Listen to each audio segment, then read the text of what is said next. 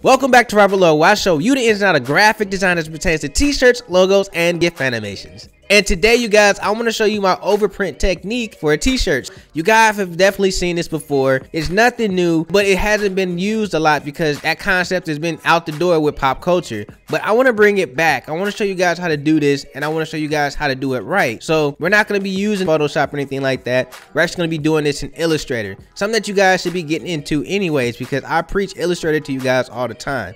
Now with this one, I want to introduce to you guys Rodman. Rodman is like my new little kind of logo that you guys are going to be seeing at the bottom of my videos whenever I can get this uploaded. But you guys seem to like Little Bobby, which was the one that I was using for like my videos and stuff like that. But I want to introduce to you guys Rodman, which is pretty much just me and Pop, you know what I'm saying? So this is going to be kind of fun for me, you guys. I hope you guys like this one. I hope you guys learn a lot from it. If you do, go ahead and like and subscribe because I do this all the time. And in the comment section below, let me know what you want me to do next. Let me know if there's something I can do that you guys haven't really seen a tutorial on that you guys would like to learn how to do. But with that being said, you guys, let's go ahead and make magic.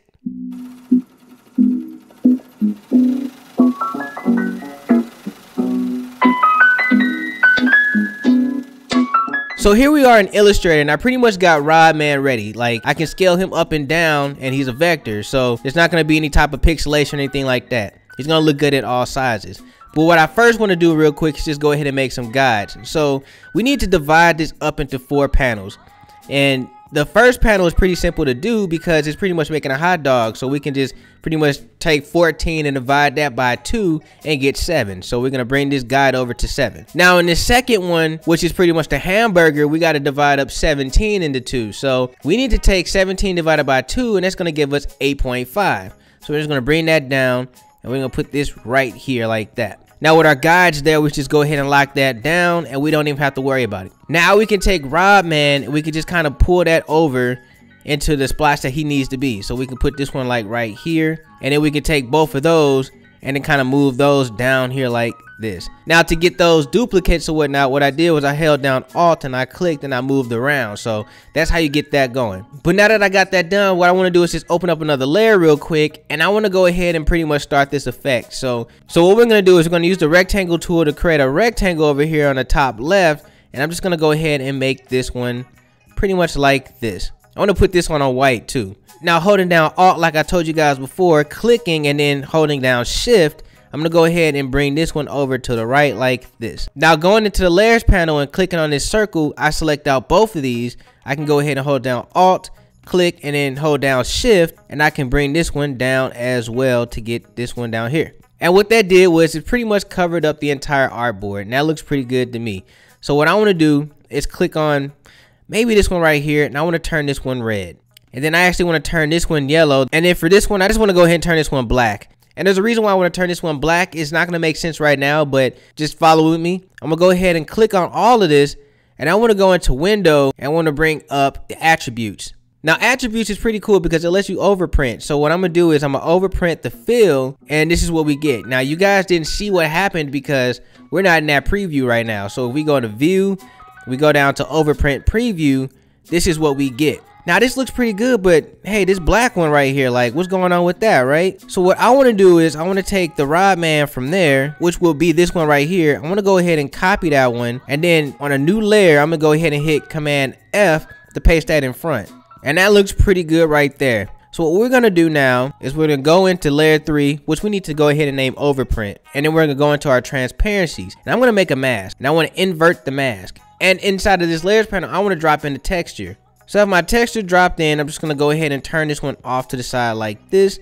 And I want to bring this in like this. And then I want to go ahead and go back into the transparencies and drop this down to like 80%. And that looks pretty good, but we still got this problem right here. So how are we going to fix this out? So what I want to do is I'm just going to go ahead and pretty much export all of this. Okay, so we're going to go ahead and shut all of this down over here on the layers panel side. We're going to go to File, Export as, and we're just gonna go ahead and call this Overprint. I'm gonna hit OK, and that's gonna export out everything that we need. Now I want to open up a new artboard, so I'm gonna go back into this. I'm gonna hit Create.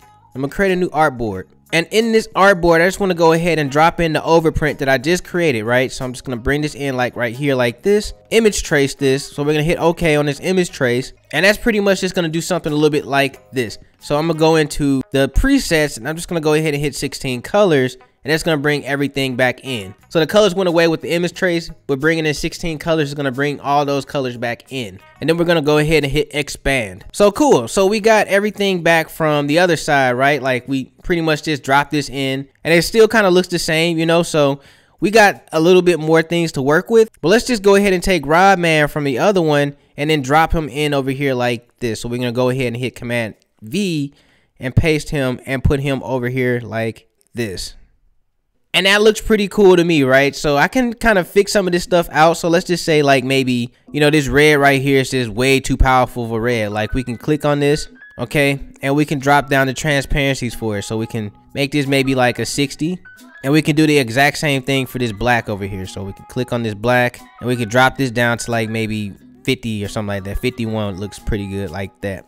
And that looks pretty good there. Now this is looking pretty cool or whatnot, but I want to go into this black one real quick. I want to go into this Rodman and I want to hit Command C. And then I want to hit Command F and paste that one on top of the other one. So we're going to go into this one that was already there. So the one that was already there, we're going to go into Pathfinder.